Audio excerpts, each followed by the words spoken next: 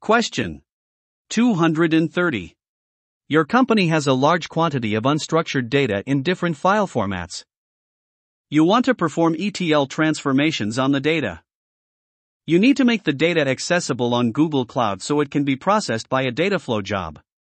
What should you do? A.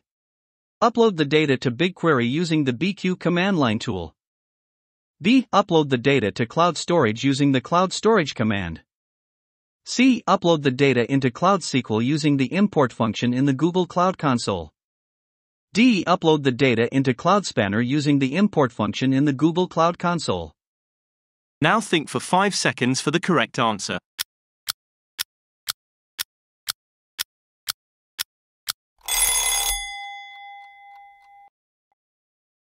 Correct answer is B.